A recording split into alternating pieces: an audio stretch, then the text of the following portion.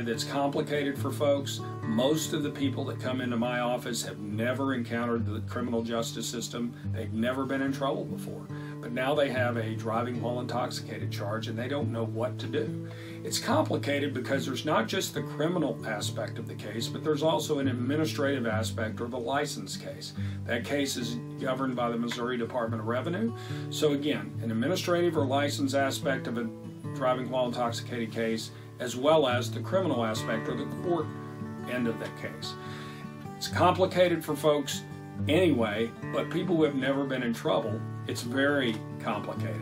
And on the driver's license side, it's even more complicated because you only have 15 days to request an administrative hearing before your license is suspended under Missouri law.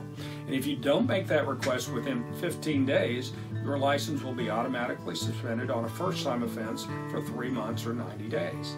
So it's imperative that you come in at no cost, visit with me about these situations so that you can learn your rights and you can know what you need to do.